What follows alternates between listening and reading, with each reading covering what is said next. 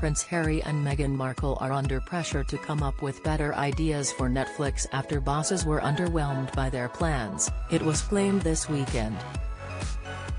According to the Wall Street Journal, many of the shows pitched by Harry and Meghan were too similar to some of the streaming service's other big hitters, such as Emily in Paris and Heartstopper. The title branded them big ideas, subpar execution. Get the latest royal news straight to your phone by joining our WhatsApp community. Productivity has also been an issue, it has been claimed. Since the $100 million deal was signed in 2020, the Duke and Duchess have starred in the six-part Harry and Meghan and produced the documentary Heart of Invictus.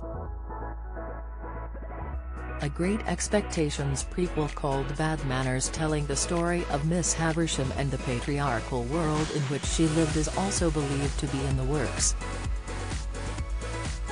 Plans for a children's cartoon called Pearl featuring powerful women from history were vetoed before it went into production. The Netflix deal is due to expire in 2025. It's been a challenging few days for the Sussexes after it emerged that Spotify has axed their £18 million contract after just one series of Archetypes, where Meghan interviewed high-profile women about the stereotypes they had faced. Bill Simmons, the company's head of podcast innovation and monetization, branded them grifters in an extraordinary outburst on his own eponymous show. "I wish I had been involved in the Meghan and Harry leave Spotify negotiation," he said. "The fucking grifters. That's the podcast we should have launched with them. I have to get drunk one night and tell the story of the Zoom I had with Harry to try and help him with a podcast idea. It's one of my best stories."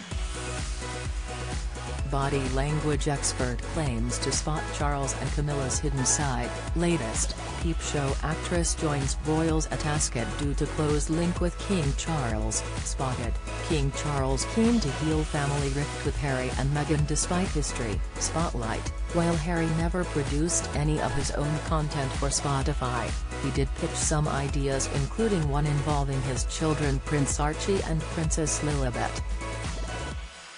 Some of his more controversial pitches included sitting down with figures such as Donald Trump and Vladimir Putin to talk about their childhood and upbringing.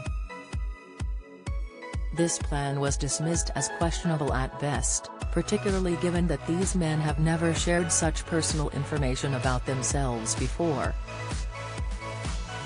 The talent agency that recently signed Meghan, WME, said, "The team behind Archetypes remain proud of the podcast they created at Spotify." Meghan is continuing to develop more content for the Archetypes audience on another platform.